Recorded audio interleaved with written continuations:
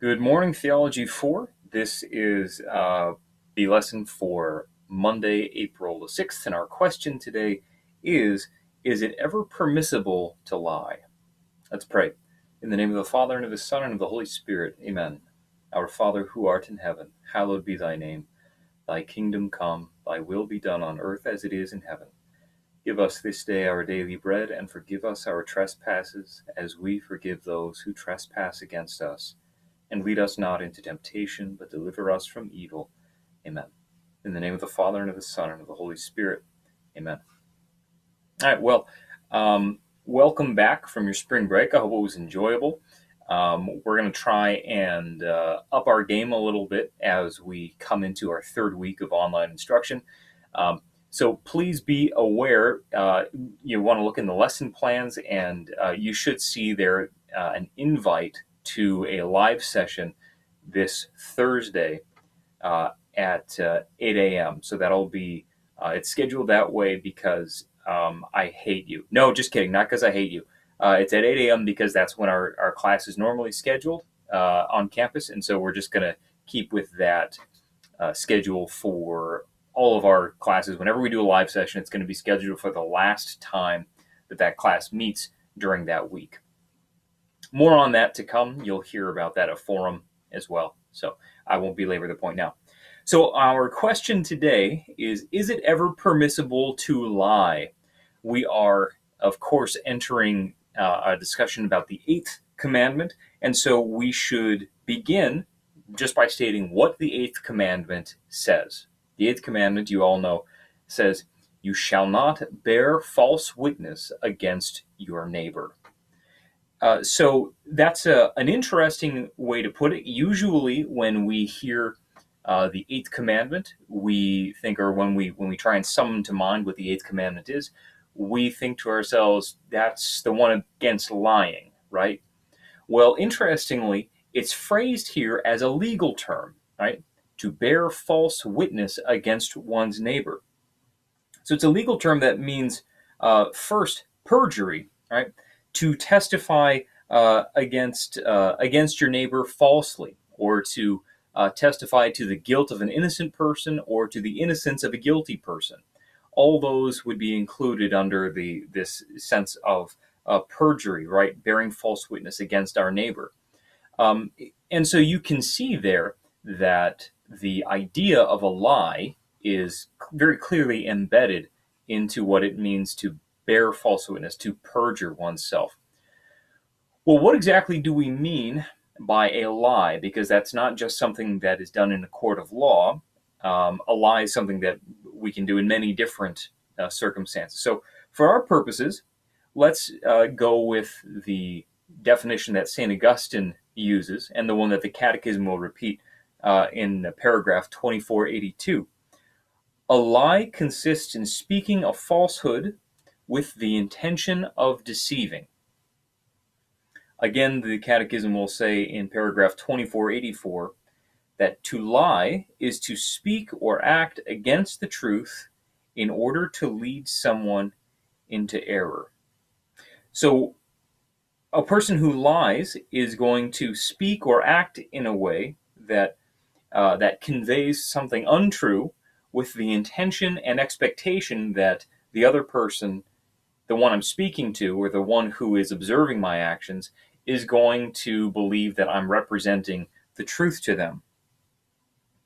So that creates a disunity between what's in my mind and what is conveyed to somebody else. And it prevents the other person from being able to know reality as I know it to be. And that can be more important or less important depending on the circumstances. But what we want to see here is that there's a rupture between my word and the reality of the world around us. And I'm conveying that with the specific intention of deceiving somebody. So that differs, of course, most of the time it differs from a joke or something like that, where as a point of humor, I might say that things are one way when in fact there another way, because the other person is going to see, oh, that doesn't accord with reality at all. Ha ha, guffaw, chuckle. Um, so let's confine our thinking here to lies that are told with the intent of deceiving the other person, so that they simply won't know what the landscape of reality looks like. Well, is it ever permissible to do that? Think for a second of a couple of instances in which you would want to tell a lie. And not just you would want to tell the lie, but it would seem like you'd be doing a good or at least a neutral thing. Take a second. Okay, so for sure you just hit the fast forward button, but let's think about that. Now, the Catechism is going to tell us in paragraph 2485 that by its very nature, lying is to be condemned. That means, so by its very nature, that phrase is interchangeable with the word intrinsic. So a lie is an intrinsic evil. By its very nature, it is wrong. So that means, and this is really challenging, I think, that means that I should prefer to die than to knowingly speak an untruth with the intention of deceiving somebody. So the deliberate intention of leading a neighbor into error by saying things contrary to the truth constitutes a failure in justice and charity. So that's another part of paragraph 2485. So it is by its very nature to be condemned, and it's a failure or an offense against justice and charity to do that to one's neighbor. Well, okay, I think I already know where some of us are going to go with this. You're going to say, okay, all right, Mr. Mo, so you're telling me that during World War II, if the Nazis showed up to my house and said, are there any Jews in the house? I would be wrong for saying, nope, no Jews in this house. It would actually be the right thing to do for me to say, yep, they're right up that way. Go ahead. Okay, I'm not saying that. Admittedly, this is kind of a sticky area. So let's try and walk through that a little bit. First, let's take a look at what the Catechism says in paragraphs 2488 to 2489. This is an important, 2488 to, I think I mislabeled this here. I'll put the right the right notation in the lesson plan notes. So this is what the Catechism says. The right to the communication of truth is not unconditional. So let's stop there a second. What does that mean? That means that I don't have to tell every single person who asks me a question. I don't have to answer every single question that's put to me. Are there Jews in the house? I don't have to answer that. That person does not have the right to that truth. Why? Because they intend to do evil with it. Okay, let's pause there and let's keep going. This requires us in concrete situations to judge whether or not it is appropriate to reveal the truth to someone who asks for it. Charity and respect for the truth should dictate the response to every request for information or communication.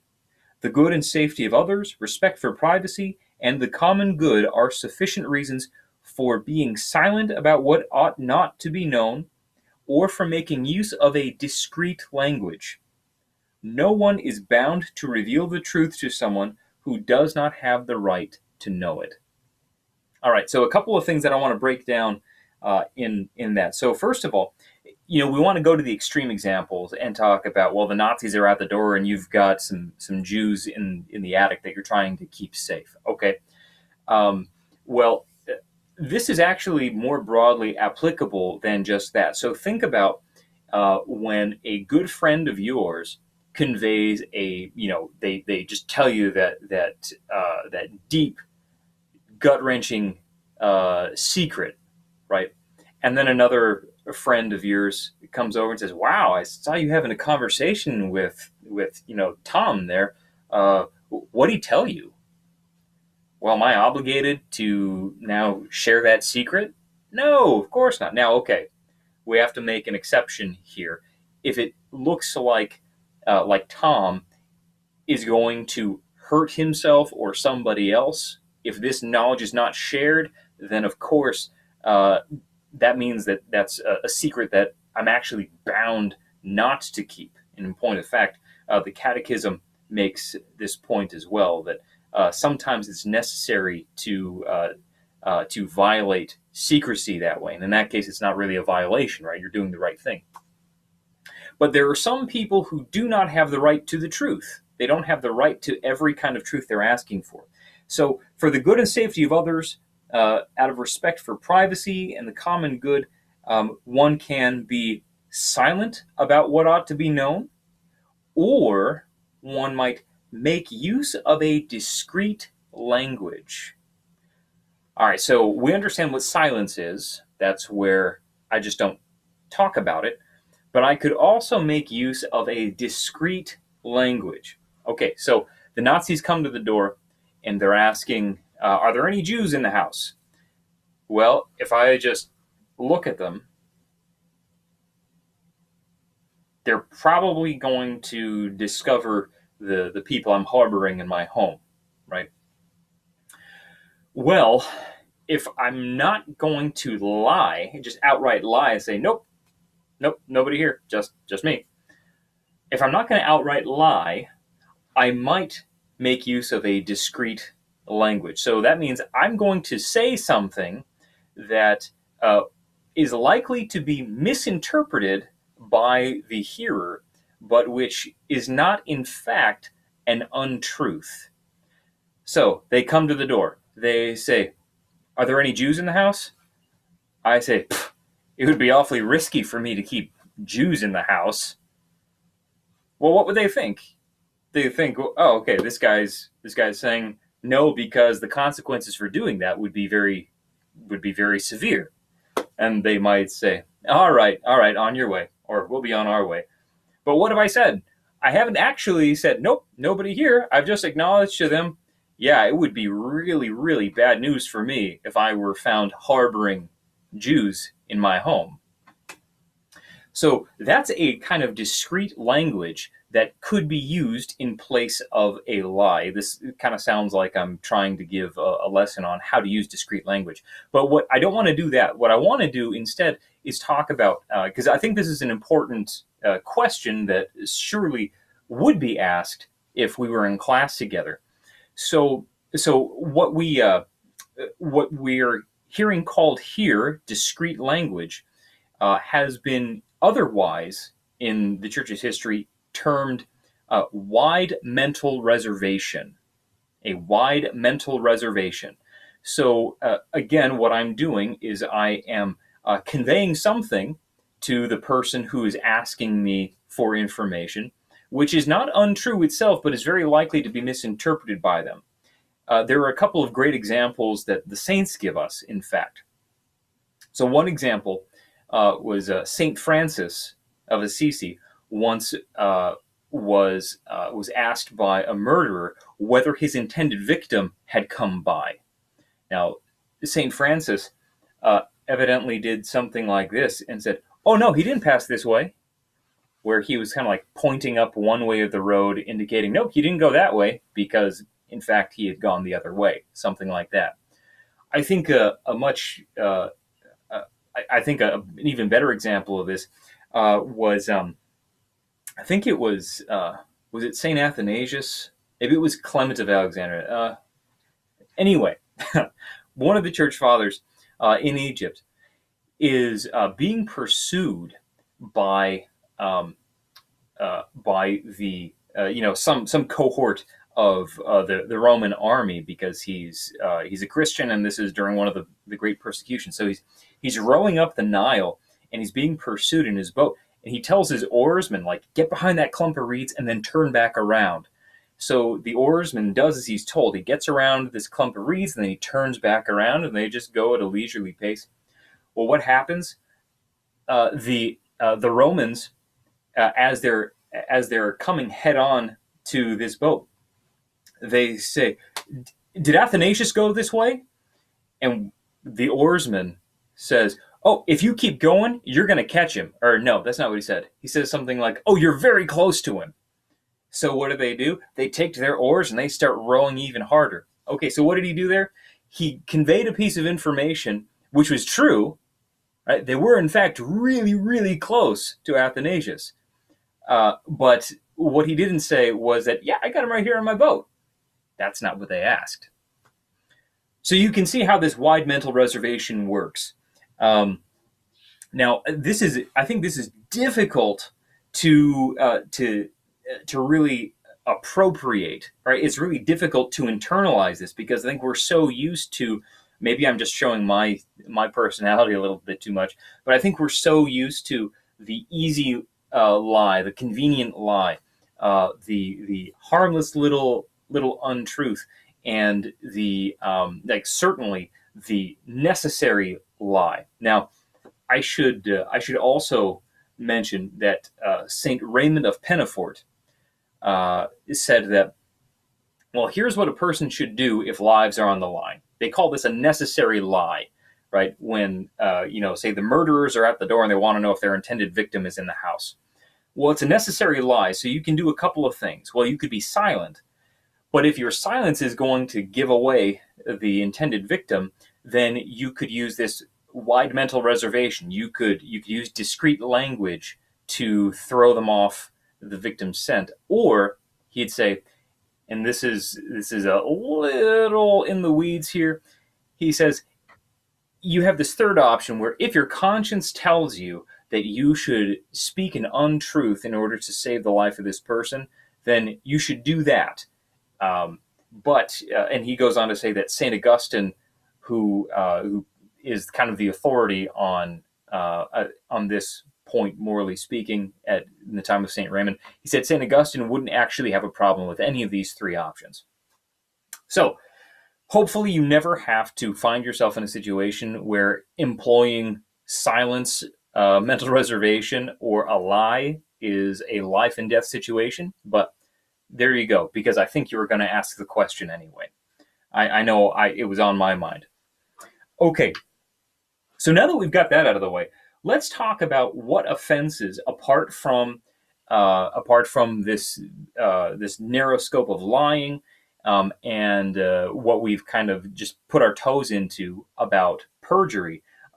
Let's go a little bit further. Let's see what other offenses are covered by this commandment, because of course, as we've seen with all the other commandments, it's not just this one specific mode of action that is going to be prohibited by the commandment. It's actually going to be, on the one hand, actually kind of a wide field of acting that offends against this broader good. So what's the broader good being protected here? It's truth. It's truthfulness.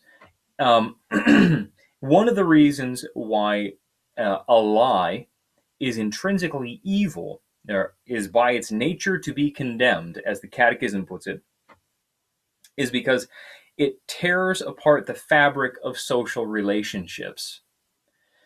If I can't count on you to be true to your word, then we can't have contracts. We can't have agreements among ourselves. We're going to actually find it to be very difficult to conduct a society on a broad or very narrow level.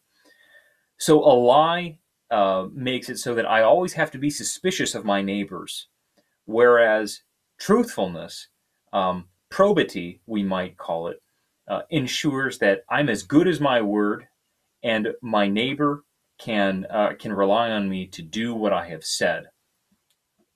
So let's talk about some other common offenses. So perjury, right? So we said false witness. That's where in court I'm testifying that this person did this thing or did not do this thing when the opposite is in fact true. It becomes perjury when I do that under oath. Now, we often don't understand what it means to be under oath. To be under oath doesn't mean that I promise what I'm saying is true. To be under oath means that I've made a statement as God is my witness. Like God witnesses to the truth of the statement I'm about to make. And that's why we saw previously in this course that this was in the second commandment, right? That calling God to witness for falsehood was such a grave sin. So perjury is where I've actually called God to witness for a falsehood. So rash judgment. This is something we're going to talk more about on Wednesday, so I'm not going to talk a whole lot about it right now. Feel free to read the pertinent paragraphs in the Catechism if you have a burning curiosity. Detraction is a sin against the eighth commandment. Now, this is really interesting to me because unlike a lie, which is where I give false information with the hope of misleading somebody, detraction is an offense against the eighth commandment whereby I give truth to somebody. I make true statements that I ought not to make. I reveal truths about a person that I ought not to reveal. So this is what the Catechism says about it. To commit detraction it means without objectively valid reasons to disclose another's faults and failings to persons who did not know them and did not need to know them. That last part I kind of added on. So obviously it's not detraction if I go to the police and I say that my neighbor is a murderer, right? They need to know that, and it's for the good of society in general that they know that. But it's detraction if I go up to my buddy and say, "Hey Tom, did you see how George was picking his nose over there? Ugh." Right? Okay, so George is a nose picker. Tom doesn't need to know that. It's detraction if I come to school and I talk poorly about my parents to other people, like, "Oh my gosh, my dad did this horrible thing. My dad flew off the handle. My mom was totally unreasonable." All right, that can be detraction, even if it's true. Actually, it's only detraction if it's true, right?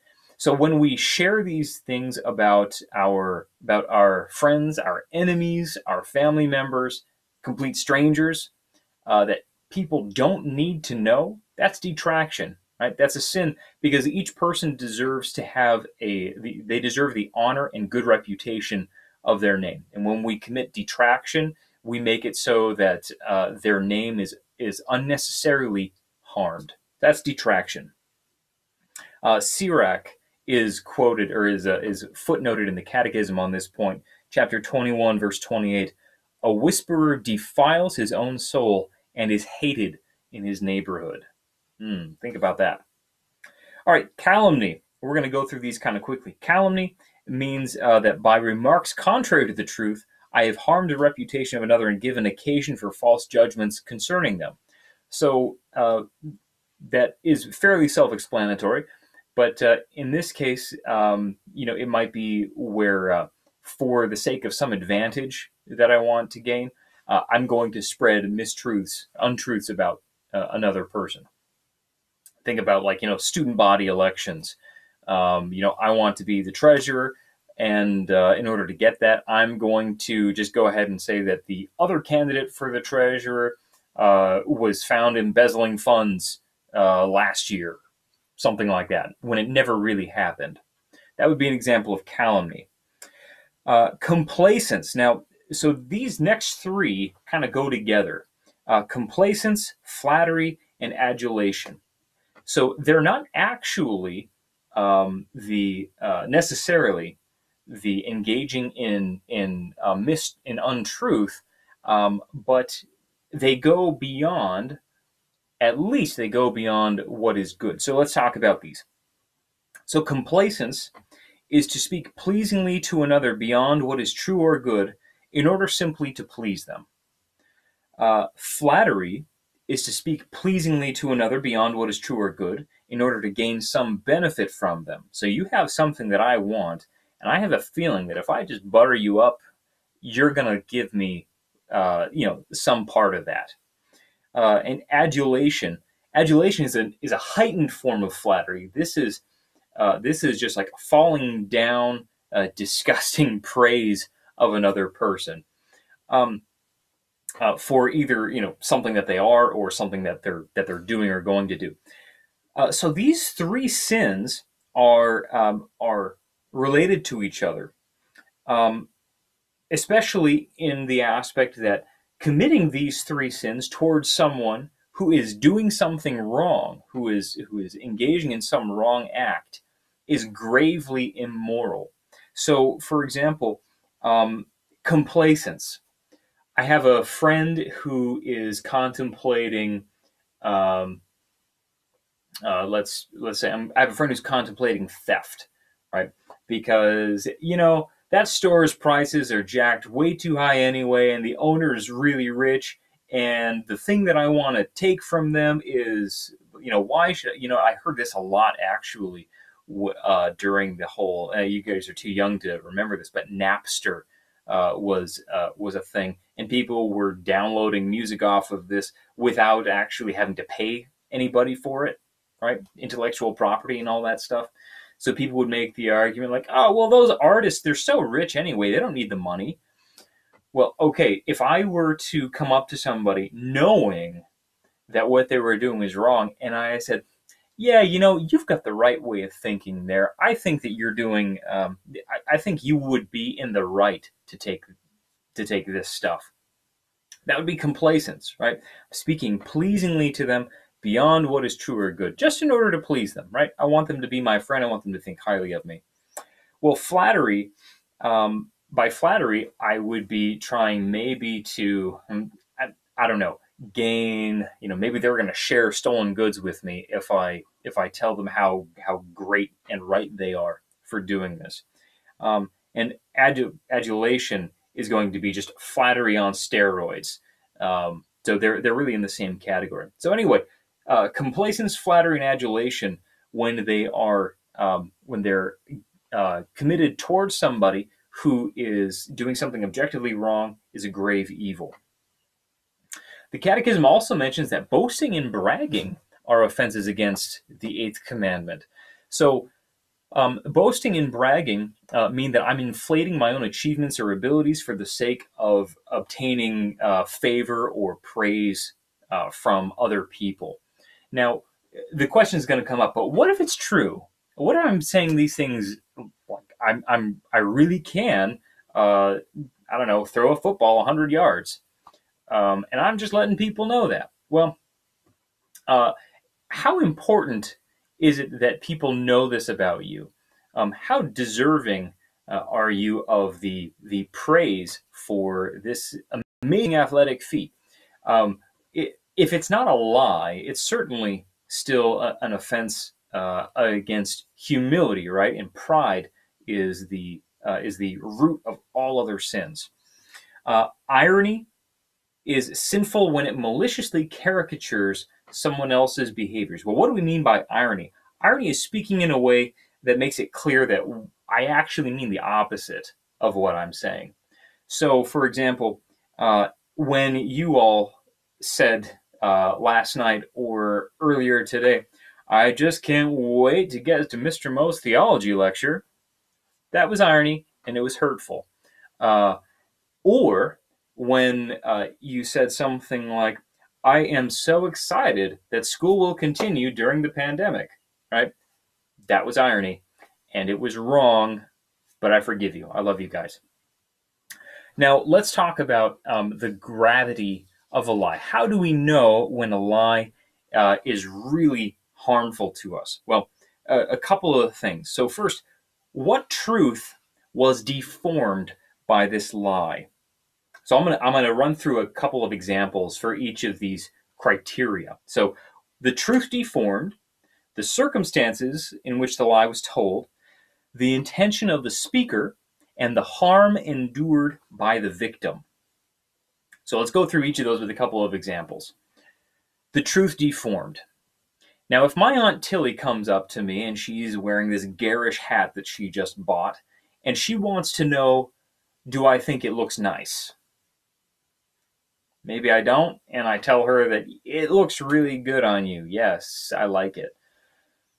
Or let's say, on the other hand, to take a different kind of a lie. Maybe I've been asked whether there are enough lifeboats on the Titanic, which I am responsible for. All right, so we see there's two different things going on here, right? So, what truth am I deforming? How grave is it? Well, that can be affected by the circumstances as well. So, what are the circumstances of my potential untruth to Aunt Tilly? Well, is Aunt Tilly just going for a walk in the park and she wants my opinion about whether the hat she's planning to wear will be a good complement to the rest of her outfit? Or is she about to go on national television and impart some really important message that people need to hear? Well, that's obviously a little bit different. Is she going to look totally ridiculous and her message is going to be lost? Well, now let's talk about the Titanic example.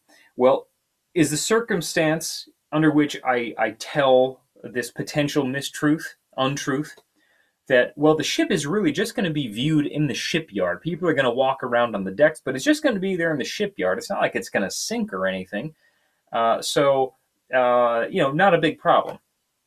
Or is the situation that, well, this ship is going on a transatlantic voyage and it could be really, really important that there be enough lifeboats on it for everybody. So that's two different examples of the circumstances. So how about the intention of the speaker? Well, when I want to tell Aunt Tilly this untruth about her hat, let's say I don't think it's very attractive on her, but I want to please her, right? I just want to pay her a little compliment, even though it goes beyond what's true.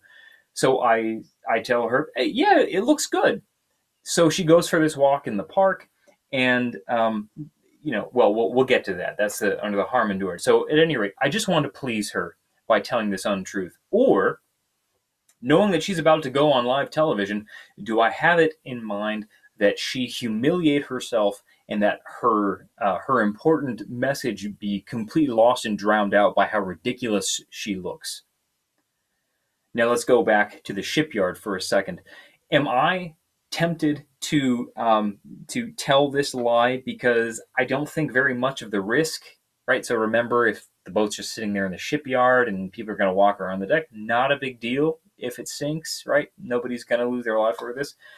Or knowing that it's going out on a voyage and I just underestimated how many lifeboats were going to be needed, do I want to cover my mistake? Or, a far more sinister thought, do I know that there aren't enough life rafts or enough lifeboats, and I want a calamity to take place and lives to be lost? So, three different intentions given there. So how about the harm to be endured by the victim? So, on the one hand, if all my Aunt Tilly is doing is going for a walk in the park, maybe the harm that she endures from my untruth is going to be she gets a couple of weird looks by complete strangers and people she passes on the way. Or if she's on live television, national television giving this important message, well, did I just kill her speech because nobody can hear her over her loud outfit? So that would be two different kinds of harm there. And we might say, well, who needed to hear this? Are they going to be harmed by the fact that her message is being undercut by the way she looks? Now let's talk about, I think, the sort of obvious ramifications of the lie of Mr. Moe, the shipbuilder. Well, if the boat stays in the shipyard, well, look at that. Probably no harm done, right? So there was a very small risk that something might happen. I jeopardized a few people on a very, very slight degree, but nothing bad happened. So, whew. Or, obviously, on this transatlantic voyage, did many people die because of the untruth that I told? Now, so those are the ways we want to assess the gravity of a lie. What is the truth deformed? What are the circumstances of this lie? What is my intention as the lie teller? and what is the harm or potential harm to be endured by the victims. Now, I want to close with this thought about reparation. So because every lie that we tell is an offense against charity and justice, there exists a duty for me as the lie teller to make some kind of reparation for the lie told. So whenever possible, I have to correct the falsehood that I have propagated. And sometimes that doesn't just mean that I have to do the humiliating task of going to somebody and saying, hey, look, I lied. George wasn't actually picking his nose, or George didn't actually embezzle a bunch of money from the school last year. I was saying that because I wanted to get ahead, right? So it might be more than that, because let's say I won the election based on that lie that I told. Well, now I actually, in justice, I should step down from that position and it should be given to my opponent, unless there's some other disqualifying reason why George should not be the treasurer. On the other hand, think also about what would happen if I got on Facebook and sent out this status. Burger Hut uses rat meat in all their burgers, and because of that, they lose a ton of business. Well, now my obligation to make a reparation is even greater, right? This is assuming Burger Hut doesn't actually use rat meat in their burgers. Well, now I've done two things. I've lied to the public, so I've got to correct that. I've got to put a statement out that says, "Hey, I made that up. That's not true." And also, what about all the lost revenue? What about the employees of this business who maybe, God forbid, had to be laid off because they had lost so much business, right? Well, now I'm obligated to make some kind of material reparation insofar as it's possible for me to do that. So we want to be really careful about telling lies. Not only is it very difficult to get out of a lie, because typically we have to tell more lies to protect the initial lie, but additionally, this duty of reparation can be really, really difficult to it's a heavy burden to bear, and it may exceed our ability to do so. And what happens in that case? Well, we become just sort of socially bankrupt, right? We have no credit among anybody anymore, and that's a bad way to be. All right, well, that concludes our intro to the eighth commandment. Thou shalt not bear false witness against thy neighbor. I would ask you, please, to have read this section of the Catechism for Wednesday. And just so we're clear, that section of the Catechism is going to be 2464 to 2503. On Wednesday, we're going to be talking about rash judgment, so you might want to pay special attention to that section. Glory be to the Father, and to the Son, and to the Holy Spirit, as it was in the beginning, is now, and ever shall be, world without end. Amen. In the name of the Father, and of the Son, and of the Holy Spirit. Amen. Be well, stay healthy. You're all in my prayers. Bye-bye.